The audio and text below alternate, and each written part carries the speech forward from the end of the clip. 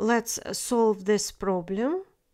Triangle ABC is a right triangle because the radius of a circle is perpendicular to the tangent line through its endpoint on the circle's circumference.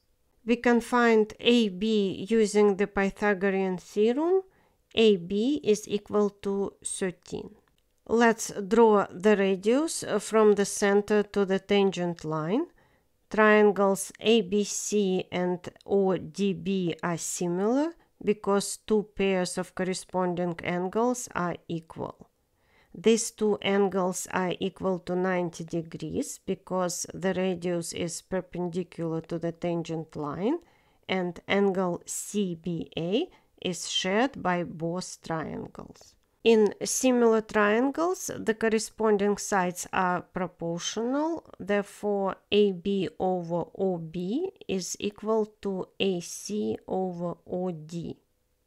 OB is equal to CB minus OC, which is 12 minus radius. Let's plug the values into the equation, and after solving it, we get that R is equal to 10 over 3. If you found this video helpful, please consider to subscribe to help my channel grow. Thank you.